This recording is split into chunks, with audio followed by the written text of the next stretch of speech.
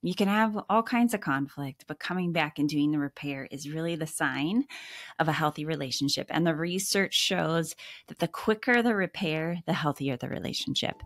So, meaning if you had a hurt and you haven't dealt with it in 10 years, that's a sign of unhealth. Or a hurt, and I'll say, well, I'll let her be the one to come back and apologize first. Right. Okay. Or minimizing and thinking it's no big deal. Welcome to the Living Wholehearted podcast, helping leaders live with integrity. So welcome back. It's Jeff and Tara, and we are going to talk about conflict today. And we just solved a really big conflict in our own marriage as we got 2 separate mics for our podcast. Really hoping that this solves a lot of conflict. You would not probably notice that underneath the table, I've been like jabbing Jeff in the middle of sharing a mic of just a lot of different quirks. And that doesn't work very well in a marriage. So I'm not giving that as advice. Under the table signals are not really recommended because you just don't know exactly what they're trying to say. I know. Well, here's where we're going to go. We're going to talk about the root of every conflict. We're going to talk about tools for regulating and triggers. We're going to talk about understanding your communication style. And then we're going to just give some tips on really what solves 80% of conflicts. If you can listen to one another and seek some sense of unity, you can apply this to your board meetings. You can apply this to your friendships, to your parenting. But we're going to use our marriage as kind of the foundation of how to walk through conflict well. Yeah, so we're both business partners also, in addition to being married and parents. So that adds a unique element to some of you in our listening audience may have that in common. And we like it, but it's not for everybody, right? Well, and I think one thing that we'll set up is we're both oldest children. So our families of origin, the families that we grow up in, and even the order of which we were born into our families add a lot to the flavor of conflict. So some of us grow up in conflict averse families where maybe you don't see a lot of conflict outside of closed doors. The problem with that is you don't see a lot of resolution. And oftentimes there's a fear of conflict, thinking if we have conflict, there's a problem. And other homes saw a lot of conflict, maybe with no resolution, which also can create either a desire or a familiarity with conflict and chaos, or a fear around, I don't want conflict because I have no clue how to resolve this. So the bottom line is that conflict is actually good for a relationship. What do I mean by that, Jeff? Well, the right kind of conflict, right? Yeah. And healthy conflict, which in every sphere system that we work in, we're trying to help people to understand, to turn towards healthy conflict. Unhealthy conflict would be, abuse and all those other factors that might go in there. And there's lots of forms of abuse. So we're not talking about that, but we're talking about healthy conflict, disagreements, rubs, things that our wirings are just crossing over one another and we're missing each other, which happens every day and all the time, especially with people that we say that we love the most. So how do we see conflict as an opportunity, right? An opportunity to grow and mature as adults, and to help, if you're a parent, help your kids grow and mature with reps, right? Repetitions and practice. That's a good point. It does take practice. So if you didn't get a lot of practice growing up or in your relationships and it's new to you, give yourself grace to know that it takes a while to build, just like working out. If you start with 5 pounds, it's going to take a while for that 5 pounds to feel normal and you be ready for a more intensity, the same as with conflict resolution. So just giving yourself grace. Yeah. The other thing that plays a role in how we do conflict is our wirings. And we do talk a lot about the core values index. We'll talk more about our communication styles today and how that's playing a role. So you're thinking about your own family of origin, the family you grew up in, and how they did conflict or didn't do conflict. Yeah. And in my family, I can just describe this pretty openly because my family actually is kind of all fractured, unfortunately. But and part of that was they didn't really do conflict. That's part of the equation. But yeah, my family, my parents did not fight, if you will, or do conflict in front of us very well. It was always very suppressed, and usually my mom was trying to, cut it off and would be giving signals or just, go silent. I just had a moment. Signals trigger you. Whoops. Yeah, signals, they do kind of trigger me. Okay. And but I could see maybe in one of my parents' faces that turning red. So it was like they were trying to keep the lid on. And, in some respects, that's good. In some respects, not to have explosions in front of kids. I have a younger brother and a younger sister. But sometimes those doors to their bedroom were shut, and then it would, we'd hear some things, but we never really heard or saw them process conflict in front of us in any way, appropriately, or and never saw or heard or witnessed how they resolved. So I didn't have really any practice from my family of origin experience, and I'd have to get a lot of practice and a lot of help after that, right? So when I went to college in navigating conflicts, I had to get some counseling to try to navigate the conflicts from my own family and process that without my family members. And it takes a lot of work. So maybe some of you that are listening are like, wow, I really resonate with that. Like, it wasn't seen, it wasn't heard. You can imagine, of course, my surprise that when I was in high school, the announcement that my parents were separating and my dad was moving out that very night, of hearing that news, that it was a total shock and a curveball, and because we just didn't witness anything leading up to that as it related to conflict in front of us that made sense to us as kids growing up. Yeah, I remember some of our early mentors when we were dating were Les and Leslie Parrott, and they did a lot of talking about healthy conflict, and that really you have to learn how to fight fair, giving what we would say now today, each other a voice. You have a voice, I have a voice. And how do we remain present, which is how do we not get triggered and think about and get stuck in the past or always ruminate about the future, and really being present right here. Also practically not being on our phones and being distracted. In the moment. Yeah. Thinking about other things, pretending like you're listening, but really going somewhere else in your head. Nobody does that. Nobody does that. No. Okay. So thank you for being vulnerable about that, Jeff. And I know you've shared that in other places, but it makes give you an example of how to start thinking about your own family and how it's influencing. It influences the way you do conflict at work. It influences the way you do conflict with your kids, with your family. And even with our dear efforts, our honest efforts to want to do it different than maybe when what we saw, you can't just come out of the gate. If you've never been around good basketball players and want to just start playing basketball, you're going to probably develop some funky skills. So having coaches. And so today we want to coach a little bit and give some key things that really help in healthy communication and conflict. So one of the things in marriage, I'm a marriage and family therapist by trade. And one of the things I found in most conflicts, Jeff, was that at the core, there was an unmet need in a family of origin that we are trying to get met in marriage over and over and over. And so the question that I would often ask is, what did you want the most from your mom and your dad that you didn't get? And for people who had really healthy, good families, that's a really hard question. But if you really ponder it long enough, you'll probably figure out that there was maybe one element. Maybe it's you're the youngest and you always got last choice or felt unheard. Or maybe you were the oldest and you felt like the responsibility was always on you. And so there's these undercurrent emotions and associations that are a part of our neural pathways that are playing out in our relationships today as adults.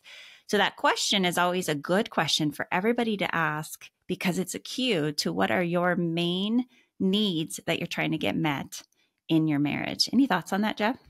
Well, maybe let's use an example and talk about, identifying what that was and then what do you do with it, right?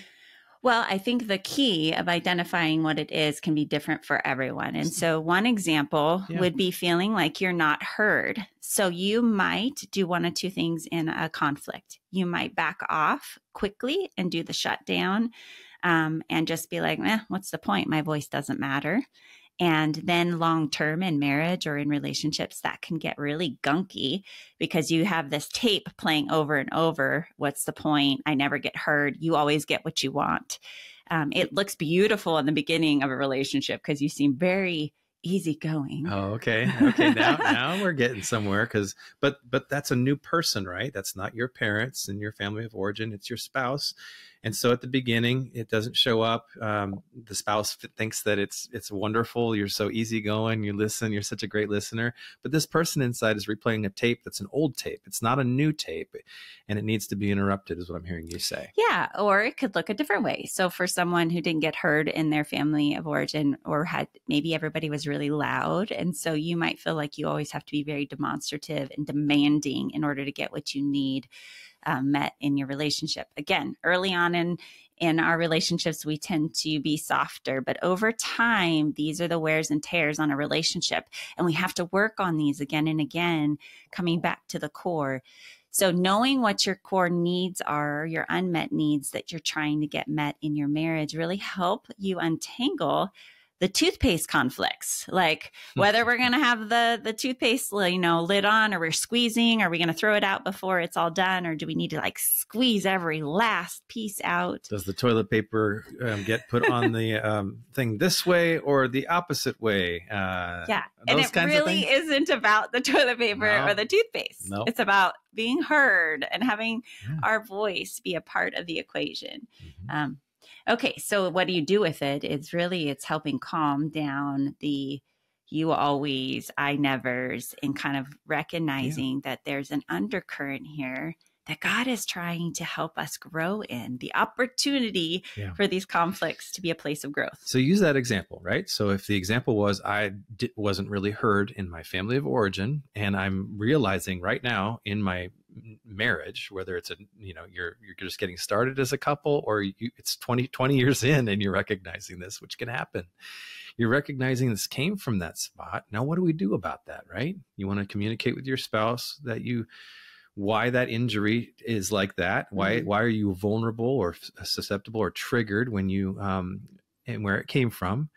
And then what are you asking your significant other to help you with, right? In creating new neural pathways that change that tape, that old tape. Talk about that a little bit. Yeah. So you just we're kind of speaking to the idea of reframing it as an invitation to help me heal here, help me grow. It requires vulnerability, as you said. And it also requires a little bit of trust with your significant other or those that you're in relationship with to say, I'm going to tell you something that is a vulnerability for me. Mm-hmm. And you need to, as my spouse, to hold it with care. And so giving an informed consent way of I need to share something with you about when we have conflict. It's touching on something that I experienced growing up. It doesn't mean you're the reason I'm experiencing it. It means I came into the relationship with this wounding. And every time you bump up against it, it hurts again. And the wound is ... I'm feeling unheard. I have a hard time getting my voice heard, my needs met. And I know you want to meet those needs. So giving the benefit of the doubt, if this is a healthy relationship or we're working through healthy conflict, we're believing the best in one another. Is that fair? Yes.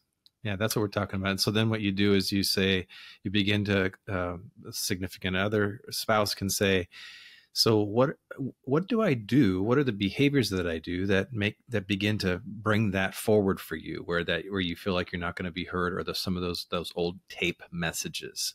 So then you start getting practical, and that might take some time. And sometimes it's helpful because the most recent trigger could be just 5 minutes ago or a moment ago, and you'd be like, well, just like when you said this would be one thing, and kind of unpack it together, right? Mm-hmm.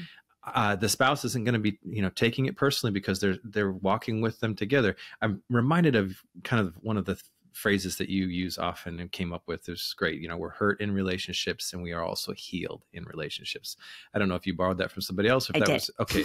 So you borrowed that from somebody else, but it's so true. So here, in a loving relationship that is perfectly imperfect and needs to continue to be tweaked and worked and grow and mature, you are coming to this believing that, gosh, I want to be a part of healing in relationship with you and you for me. So that's the posture that you're coming into with this. And so after then identifying some practical behaviors that maybe the spouse was unaware of and didn't know they were impacting their significant other in that way, It's good to take note of what that is. I'm like a sticky note guy, so I might write a little code word or whatever and put it in places so that I can begin to practice and keep it in front of me. I might check in with you to say, hey, I've been working on this. Any feedback? Am I doing a better job in this way? Of course, it's wonderful when you offer unsolicited feedback to say, hey, that was great. Thank you for helping me with this, and that's how a loving couple begins to work and to create those new neural pathways that only happen through experiences, so that when the same stimulus comes up, new responses, healthier responses actually can happen, which is pretty miraculous when we think about the neuroscience and how that works. Yeah. And the new neural pathways come up with, okay, I'm now in a relationship. Let's say that the wounding, I'm just going to use me just because the confusing part of talking about a couple out there is making me confused. So I'll just say, if I am feeling like I've been unheard in my story and in our relationship, and I want to practice being heard. Okay. And you are doing all the things like writing it on the sticky note and wanting to understand the stimulus and practicing a better new way, then it is my job to continue to give opportunities for new experiences. And it means I need to speak up. It's not a one and done. It's not like we had this conversation already. You should know by now. Yeah, we need reps. We need lots of reps. And there's going to be places where in real time, we're practicing it. So it might be, Jeff is like, how am I doing? And I could say at that point, because he's asking for feedback, saying, you're doing really great. Here's where it felt really good the other day when you allowed me to share for longer than you probably wanted to listen. And that felt really good. But the other, just yesterday, maybe, you were rushed in between meetings and I had a couple things I wanted to say and I didn't know how to handle that. Can we work on that? So this is where the back and forth, the practicing, you can't, as the person who's trying to heal in the relationship, expect a one-time, one and done. And so it's an ongoing vulnerability. And guess what happens when I'm practicing using my voice? I'm healing in that process. And when Jeff is practicing meeting that need and being sensitive to the vulnerability, we are both healing my wounding. And vice versa, we would be doing that for things that Jeff would have in the relationship as well. Most couples, if not 99.99999, both people walk into the relationship with more, with needs and wounds. But there are times when one spouse has way more, and usually it's because they've come from maybe a more harmful or chaotic home system.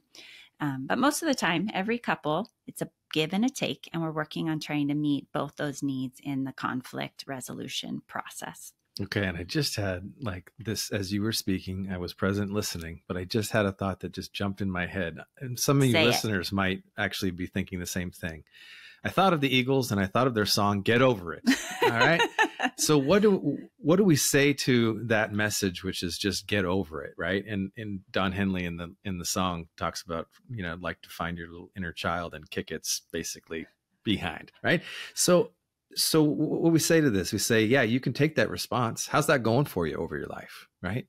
It doesn't really work to just get over something. You actually have to go through it to really get over it. You have to go through it, and we know that trauma is stored in the body, and we're not like saying that, like this is an opportunity to blame your parents for everything that you've experienced in your life. No, but we are saying you got to trace its roots, and it makes sense. Let's get smart about how and use the best neuroscience, and integrate our good theology with this process to take practical steps to actually heal. This is the path for healing is available to us. We have to choose to go through it. So suppressing, pretending never really works. You got to move through things, turn towards each other. And it takes a lot of practice, right? In certain relationships, there might be conflict all the time, and it's kind of exhausting. Anybody out there feel that at times where it's just like, or maybe you're going through a season where it's just a lot of conflict happening between you and your significant other. But some of you are coming in and both of you didn't have models that practice this very much at all. You can have one family that had conflict all the time, and it was the norm. It was loud. It was maybe more than loud. And another couple, the other person in the relationship came from a conflict avoidant home where it was quiet and nobody knew that there was conflict, like the home that I was raised in by and large. So you get two people like that together, and all of a sudden it's really scary for that one person. And the other person is feeling like we never talk about anything.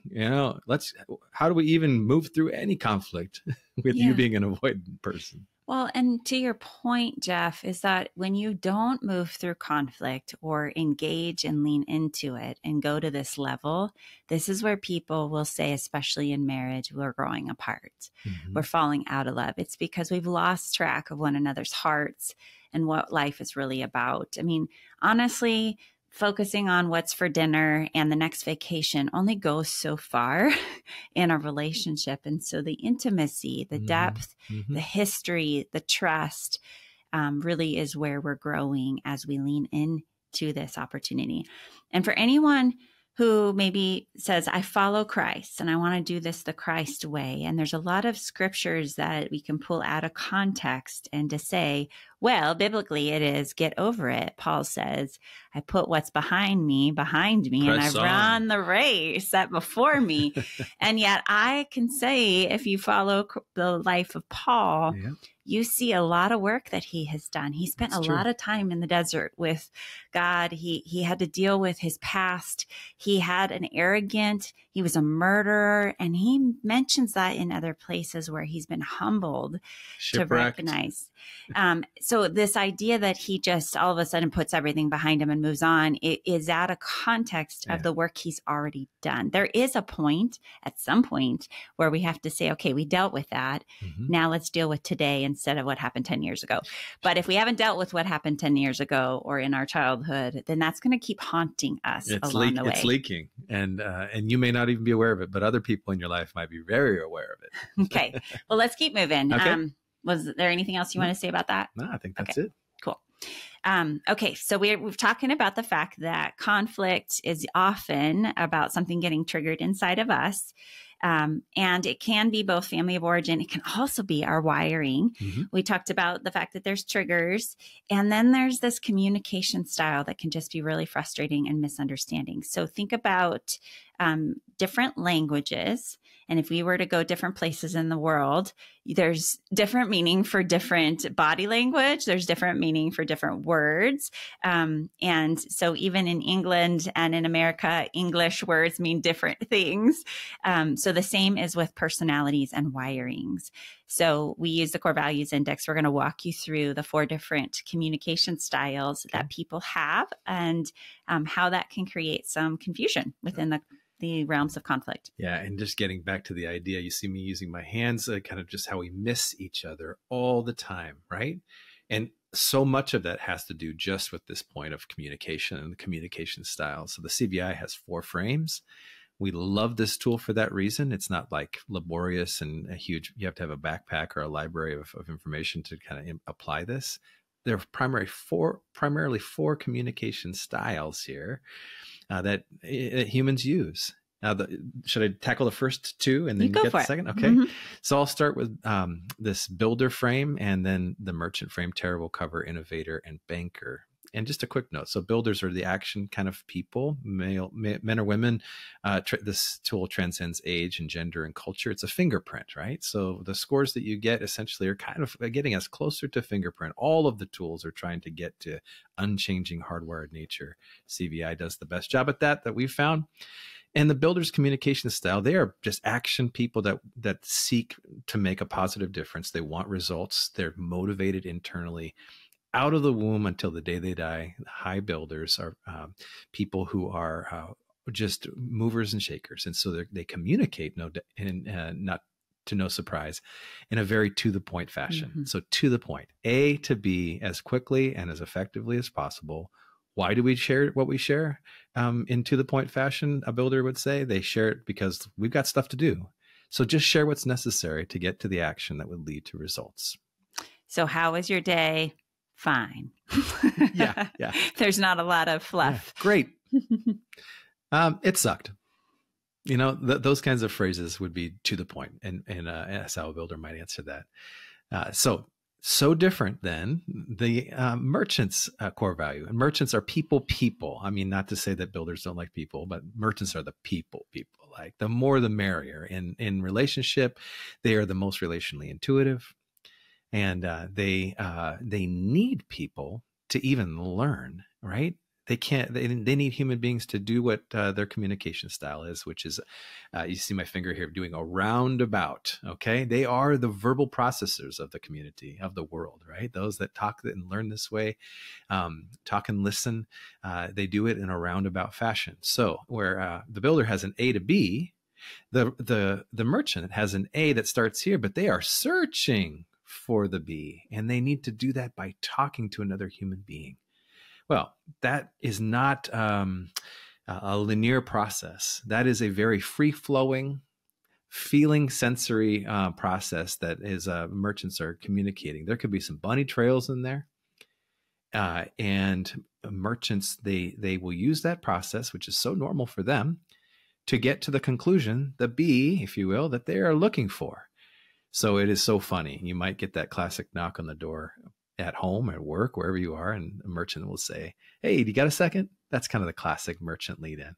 And the person who's on listening in, if you say, "Yeah, sure," you'll watch the merchant do this picture. And that's why we created that picture, so that you can literally see them do this.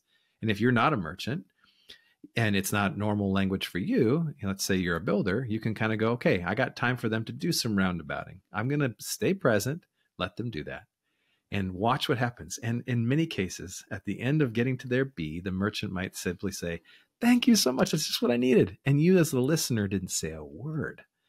People usually laugh when they realize that this is happening. So these images are really helpful. Yeah. And so often when you're in a conflict, the merchant is really needing to tell their story and the emotional part of how things impacted them. And the builder at the end of the day is just like, did you do it or not? Very task intuitive. Yeah.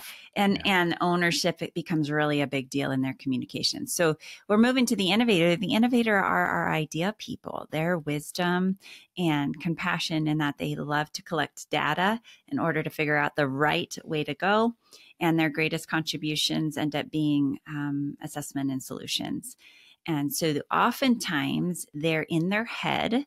They make sense of the world in the way that they think and connecting the dots in their own head. And when they speak, it's usually after a lot of connecting some dots inside their own head. Their communication style can often be complex in that if I asked someone, what do you want to go have for dinner, an innovator's got a lot of questions along with that. So in their head, they're thinking, well, it depends. It's very complex. Depends what our budget is and what we ate last night and what you ate last night. What are we hungry for? What are the traffic patterns? What are we going? What's the closest? What's the farthest? There's a new restaurant I was thinking about trying, and maybe is this the time to try that one? That's right. Yeah. It's very complicated. And so everything that they're trying to get out of their head can feel disconnected to the listener, but it makes a lot of sense to the innovator. And honestly, if given enough time, they can connect the dots and make sure that people understand what all of the complexity that they're holding. They prevent problems from happening in relationships and in systems. That's kind of what their gift is.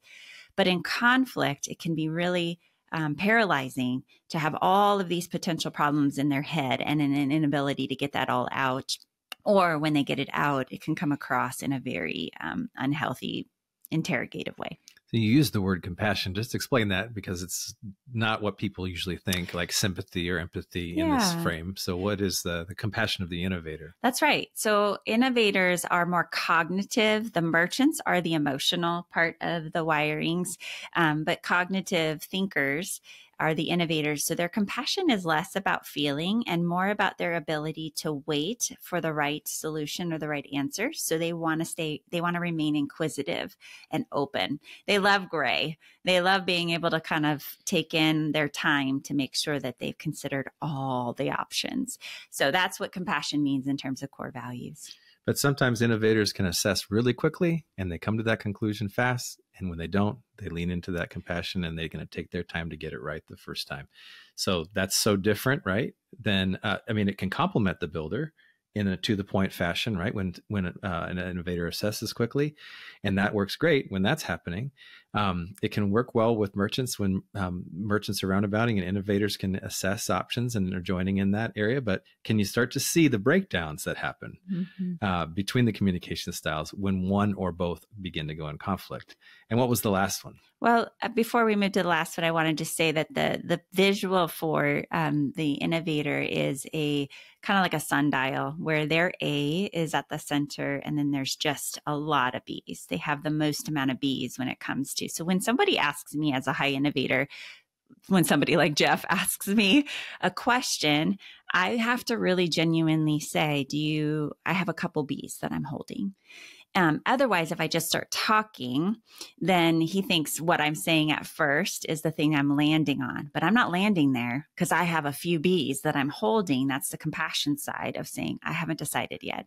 So as an innovator, the communication style can be confusing sometimes because it sounds like I'm being decisive, but I'm actually just throwing out a bunch of ideas and I'm wanting to throw it into the mix. That can be very frustrating for certain wirings. And the last is the banker. The banker they're our justice and equity people. They really believe in making sure that everybody has the resources available to them and that there's equity in the community and in the relationship. They have a high justice meter, a right and a wrong, and they really want to know the facts, the how and the why of things. Okay, so their communication style is very linear, similar to the builder in that it's an A to B. It's going to go in a straight line. There's not a lot of complexity to it, but it's very detailed. So they need to hit every single point along the way to feel really heard and understood. And so it takes just longer period of time to hear a banker share. So if we've got a conflict with a banker, it's going to require a little bit more time to be able to hear all the ways along the way that they have been hurt or the injustices that happened or where they felt like there was inequity. But those are the values of a banker, and their communication style needs to be done in a very slow and methodical way. So it's a horizontal plane, similar to the builder. A and B is on a horizontal plane, but unlike a short arrow that goes from A to B as quickly as possible, the banker has sort of a long line, and it's not really a line. There's just a lot of dots in a linear fashion, and every dot, it matters, and there's no skipping of dots. And the bankers are wanting people to understand the whole and the why, the how and the why of everything. And the justice side of them is really that information's used appropriately, available to everybody. And so that's why they take so much time quantitatively to even communicate. At the best of who they are, they take more time than the other three frames. So in conflict, it's even more important to understand that they're visually, that's how they communicate. That's how conflict needs to be addressed. It's going to be thought of in their frame as very connected, fact-based. Let's bring it together and think about what we want our audience to know about conflict now and how these frames impact each other. Yeah. So really the bottom line, we're not giving you the full shebang. I mean, this is what we do with our clients. These are what we do in our retreats. We're processing long-term how to do this well in the relationships that matter most to you, whether that's your marriage, your family, or your organizational teams. Because conflict can be so hard and convoluted. But if we strip it all apart and we give it kind of a 1, 2, 3 step, first step is, what the heck bugged me about what just happened? Is it that I'm low in blood sugar right now and I need to eat? Is it that I woke up on the wrong side of the bed? Is it that this hitting on my childhood wounds? I really don't understand what you're saying because you're speaking in a different core value than I am. And what you're valuing and the words you're using are not computing with how I think and I'm wired. So we're slowing down to identify what's really underneath it for me. Before we head into conflict, that's where some of the worst sinning happens. We're at our like ugliest points, right? And we have to come back and do a lot of asking for forgiveness and we just don't feel the best of ourselves. The best healthy conflict is when I've done some good assessing. So this can be through prayer, this can be through journaling, and this is also when we ask for healthy feedback from the people that are most important to us, whether that's counselors, mentors, friends, and we're being able to get some feedback before we're going to come back and say, hey, at the end of the day, this is what bothered me. You're describing regulating, that clinical term about how we regulate and the processes that we use to regulate. In the moment, you want to use skills that help you as an individual stay in the best of who you are, as opposed to kind of going into the place where you sin the best, right? So I've personally benefited from that. So where's this coming from? What is my need? What is happening here? And wherever I can, take time to be able to unpack it, try to understand what that's going on. Using this CVI frame, it's wonderful. Here's an example of this. So I might say, I'm feeling like we're never going to get to action, right? In my builder core value. And I'm feeling in my body a need to get going. Like this conversation is gone far beyond what I thought it would be. And I need to own the fact that I didn't ask for how long it might be, and to tell you in advance that I had 30 minutes. I didn't have 45, and now we're at the 45 mark, and my body is feeling like I am late to other things that were important. So I'm communicating that with you. You're hearing that. And then where we take it, right? You would take that from your either your merchant or your innovator, which are your big values. Take it from there. Well, at that point, we would probably take a time out. We'd say we need to take a break. And when you take a break in any sort of, that can be even in a board meeting. I've advised to say when everybody has shared their side and everyone's just frustrated and doesn't agree, you can agree to disagree, or you can take a break and go calm down. It takes literally 30 minutes to return the blood flow from our amygdala and our downstairs part of our brain, the fight, flight, or freeze part where we start to do our best sinning, and return that back to the full coverage of our brain into our frontal lobe, where we're going to make a little bit more wiser decisions. And so being able to step away, go calm ourselves down, and sometimes even just taking 24 hours in big decisions, it's wise to spend some time in prayer and reflection before coming back, because often God will work in that to help you kind of make more meaning of what you heard. We are not the best listeners. I don't mean Jeff and I mean humanity are not the best listeners when we are hijacked and our brains are not working for us. They're working against us. Our bodies are telling us you are in trouble. So we act as if we're in trouble. But then you take some time, take a break, then come back together. And that question of, do you have time to talk? Is now a good time? It's always a healthy tool to throw into healthy conflict resolution. Is now a good time? And if not, when's a good time for us to talk again about that conversation we ended on yesterday? If in the moment, like it's personal between you and I as a couple, I call a timeout, I'm not calling the timeout for you. That never works. And it certainly wouldn't work for you to say, oh, you need a timeout, Jeff. Yeah. Nope. No, that wouldn't work. You call it for us, and you call it for yourself, even if you are calling it, in some respects, for the other person out of love. And then that person has a responsibility to say, here's when I'll come back, and will that work for you? So that's not leaving the other person hanging. Like, one that person feels a bit like abandonment when you do one that. person with all the power to say, I'm out of here. I'm calling a timeout. You got to call the time in and say, and ask it, will that work for you? Like for us, I need the time for my blood to return from my amygdala, which is like getting into that fight, flight, or freeze mechanism. Usually fight for me, to back to the frontal lobe so that I can hear your point of view. I cannot right now. I'm triggered. I'm overwhelmed. My brain is flooded. So can I have the 30 minutes, and can we come back in 30? I will commit to you to do that. Is that okay with you? Yeah. And you would say, oh, what would I say? I'm kidding. I would say, if I do a good job at giving the time out and time in the best of myself, I would say, thank you for doing that. We'll talk again. And then it's a cue for me to go calm down, and then we'll come back and I'll say, yes, now is a good time. Yes. The best of you. But the worst of me pushes the boundary. So let's be honest. The best of me pushes the boundary and says, I'm not done talking and I have more to say. And so do not leave. I right. know you do. And so that has been a maturing process for both of us, is to honor the timeout. So if we say anything during conflict resolution, the more mature one's going to honor it. So that helps me in my pride of like, okay, you want to be the more mature one, Tara, or do you want to be the immature one? And I want to be the mature one. I really do. Me so too. I want to keep in step with the Holy Spirit. I want to be more Christ-like, and I want to be a mature adult. we are getting some reps ourselves in these very things that we're talking about. You have to practice. If you don't and you wait to the moments, that's where our worst sinning happens, right? Yes. So practice gives you a chance to regulate better. I'm much more aware of what's happening in me, in my mind, in my body. I didn't even know anything about what happened in my body beforehand as I was starting to get triggered into that fight mechanism. So being aware of that, what the cues are for yourself first, and then for your significant other is very, very helpful. Understanding how they're wired and how they communicate and prefer to communicate is so important outside of conflict. So practicing honoring the different person's wiring and how they prefer to communicate and receive communication.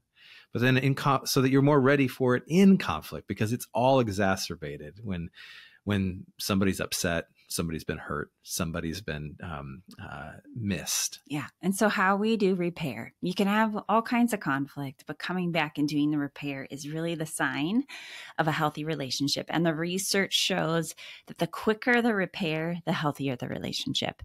So meaning if you had a hurt and you haven't dealt with it in 10 years, that's a sign of unhealth. Or a hurt, and I'll say, well, I'll let her be the one to come back and apologize first. Right. Okay. So, or minimizing and thinking it's no big deal. If somebody's hurt in the relationship and needs to talk, then it's worth it. In a healthy relationship, we both get to be honored. We both have needs. Now, do we want to pick every battle?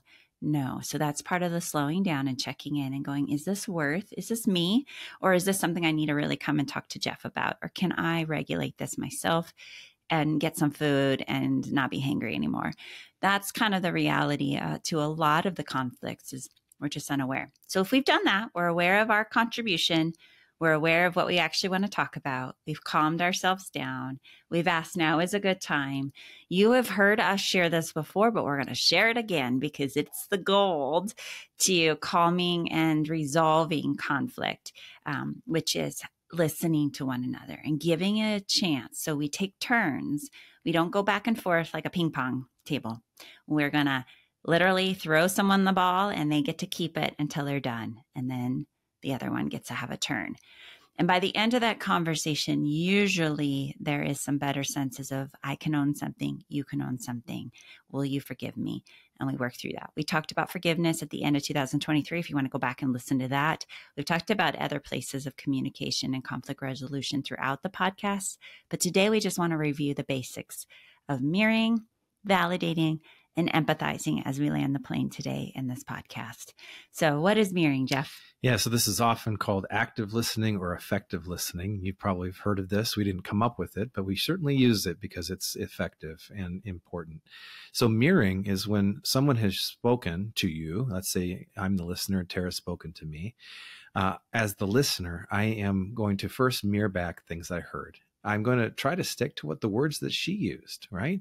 It's important because every speaker, no matter whoever it might be, whoever's sharing, whenever any of us is sharing anything, we really care about being understood. And just, when things go awry, when we pretend that we don't, or that, and we don't honor this in others. So I will repeat, I say, what I heard you say, great lead in, was this and that.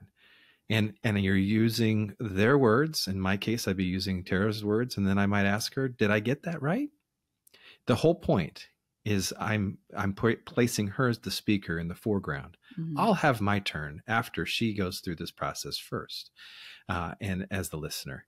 And so she might say, yeah. And then we can make a shift, but there really isn't any interpreting going on here. And I find that it's amazing how easy it is to start interpreting or adding words that the speaker never used. And what that does is it increases that miss. And so this is helping us to reduce the misses through these steps. And it's kind of quirky at first to start, and it takes a little practice, of course, but then it gets really natural. And it's the highest form of communication is to use all three of these. So mirroring is reflecting what the speaker has said, using their words, making sure and asking, did I get it right? And if they say, well, mostly, then that's great. If there's more, then I say, well, is there more? And then they get a chance to add more, and I might mirror that back until I've asked the question again, did I get it right? And they say, you got it. Yeah. And with the different communication styles from the core values index, you'll understand that some of this will go faster for some of the core values, and it'll take longer True. for some of the core values. If I'm in my merchant and I really need to feel my way through and do that roundabout, then I'm often going to say, yes, there's more. You got a part. Yes, there's more. Yes, there's more. But if I really get, and that's part of the being a partner in this, if I get that he's getting the gist of it, it's not a punishment. You're not trying to make him sit there and listen to every little thing, but trying to be gracious in getting the point, the bottom line of what you're both trying to say. So mirroring is reflecting that back, not interpreting. And before you go forward, just to use that example, knowing that Tara is a merchant first, and if I see her in that value where she is verbally processing, I am literally in my mind watching her do this, the roundabout, searching for the B. And what is most important in that moment?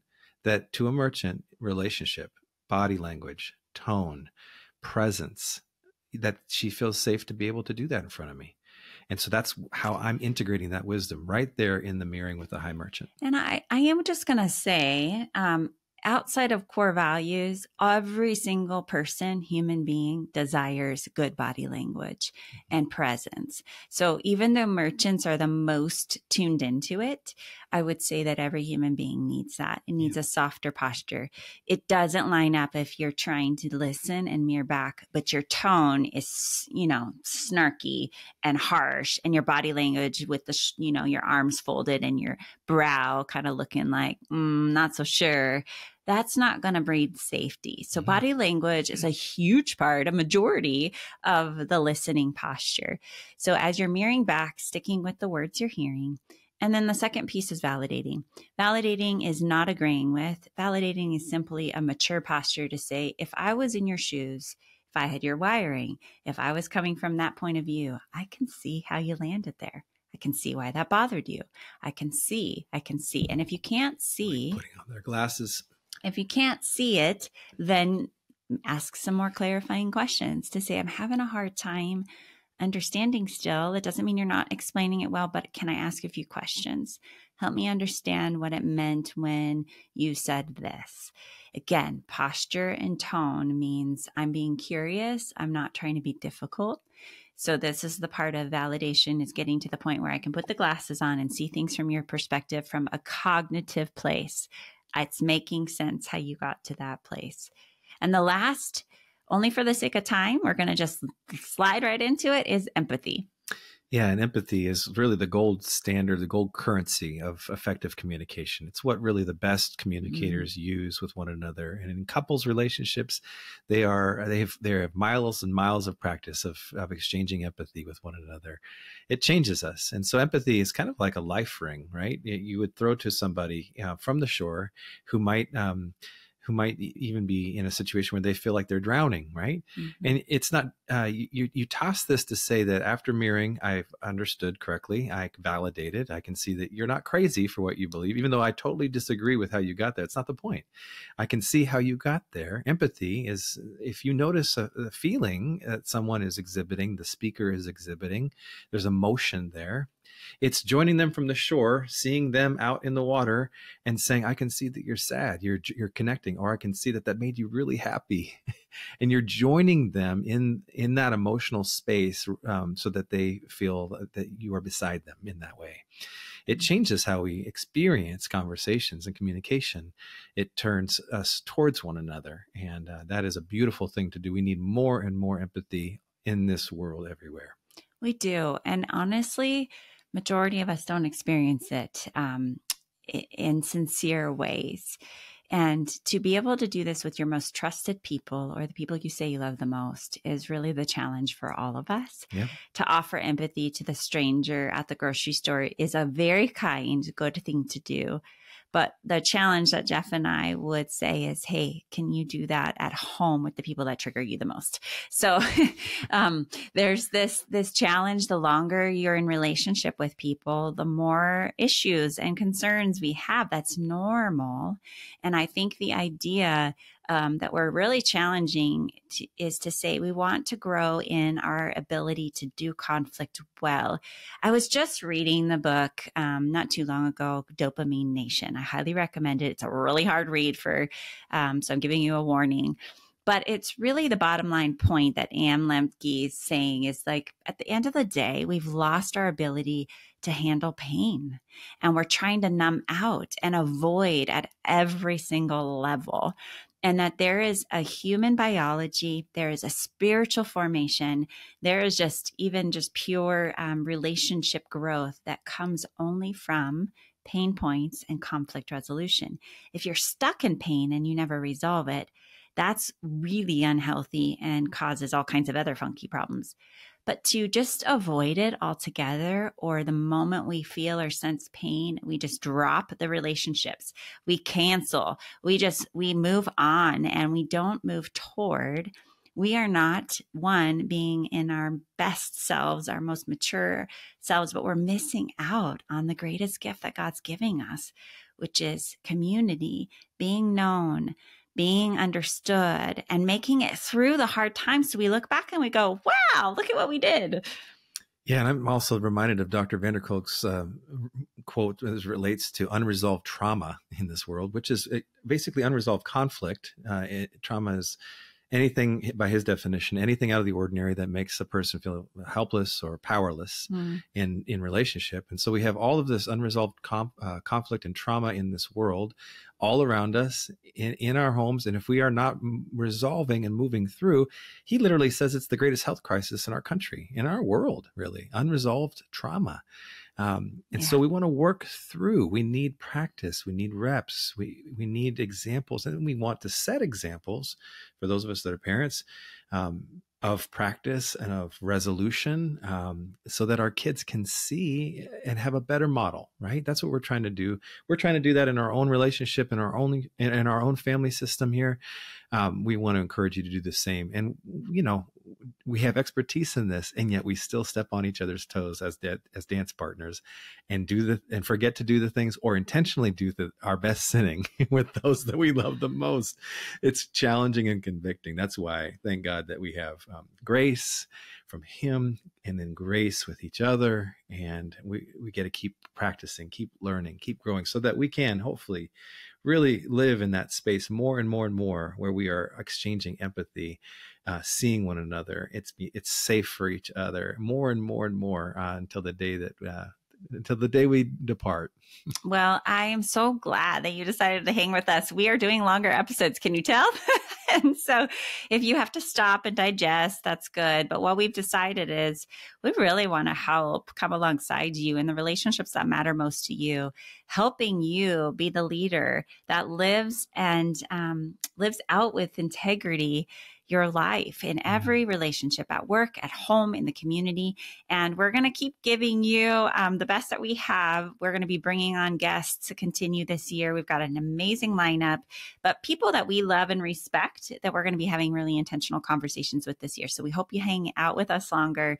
Share this episode with someone, maybe even the spouse or the friend that you want to practice this with, or the colleague. This would be an opportunity for us to grow this year in learning how to do good conflict well. And if you've got a suggestion, or you want a specific topic for us to address, you can find me at Tara Matson, and you can DM me. I love to hear from you. You can also follow us at living_wholehearted on Instagram and Facebook. And then we would love for you to be a part of our ongoing newsletter list. So go to livingwholehearted.com, where you'll see all of our services as well as our newsletters. And we're providing resources for you every month to be the leader that you would follow. Well, did you know that we're not just podcasters?